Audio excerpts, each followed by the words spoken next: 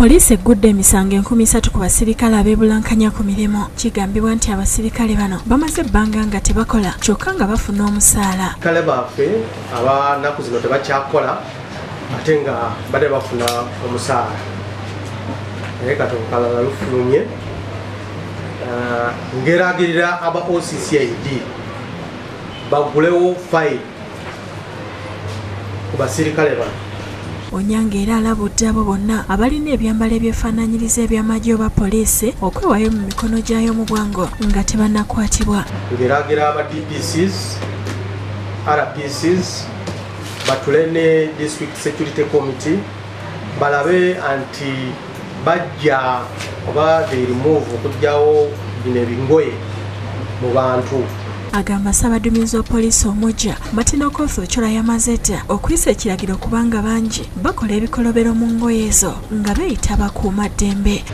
Oba ggwe ng'omuntu oba olina ngeri gy'oyinza okuwaayo ki engoye zino ku mikono amatuufu kubanga badde tufuna ripooti anti waliwo obumenyi bw'amateeka bubeerawo nga abantu bakozesa obugoye buno.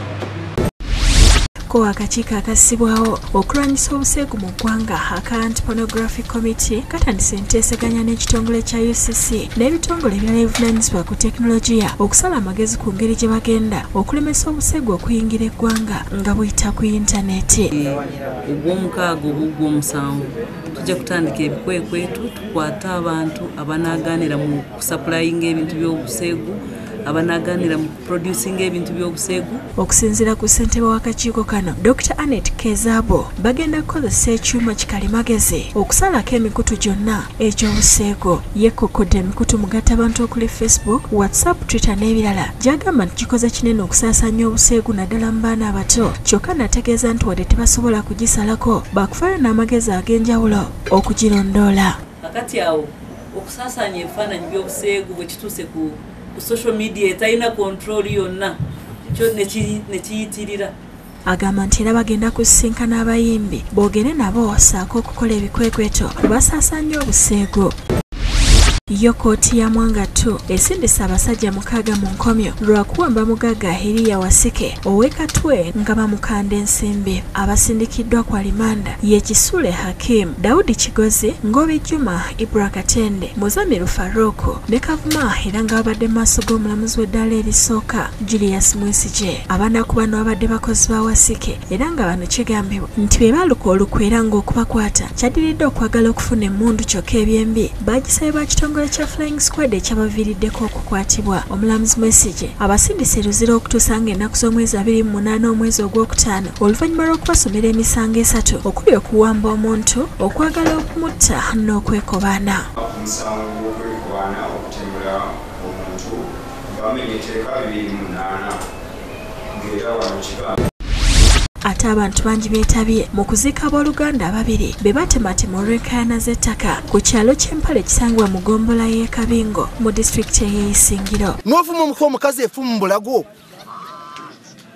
n'odusa omwana nga tasobola kudduka n'omuntu n'omutanutuka waka n'ogamba kyembadde njagala wali bakale kati nze nkimazi. Oyo amutawa Lusiisi oba mukulu ow'ekirumba gwe bayita Bwancere. Bano okuli Mmore Lwabakari ne muganda we Nalongo Aren Bashija battibwa ku Lwomukaaga era nga kitegeerekese nti ettaka erigambibwa okuvaako embiranye bamaze emyaka 37 n'omusango mu kkooti era nga gwasalwa gye buvuddeko. Kubanga bamu n'amayumba n'enyigi babijjamu nayeye kwegamba n'alemerawo okutuusa bwe bagenze mu kkooti nabo nga bajuliza omusango ne bagusinga.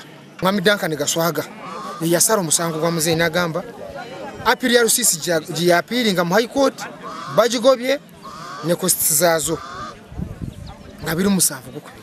Abakungubazi ab'enganda n'emikwano bakukulumidde ebitongole by'ebyokwerinda olw'obutabaawo bukuumi yadde okubaako kye babategeeza kuwa we batuuse mu kunoonyereza kubatta abantu bano. Si kirabanga okusanga nga wasa omuntu nibagenda okuziika nga teri poliisi atuuse olunaku lw'okuziika.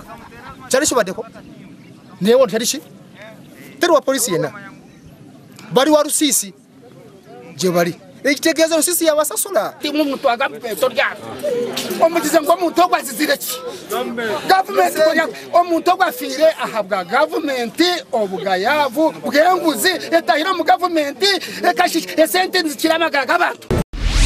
ye president wa FDC Near Patrick Amria Toboth ategeeza ng'ekibiina kye bwe kigenda okufulumya lipoota eyakyo ku kitabantu ekyali e Kasese ekyaviirako n'olubiri lw'omusinga w'Erwenzululu Charles Wesley Mumbere okwokebwa n'abamu ku bakuumibwa okuttibwa.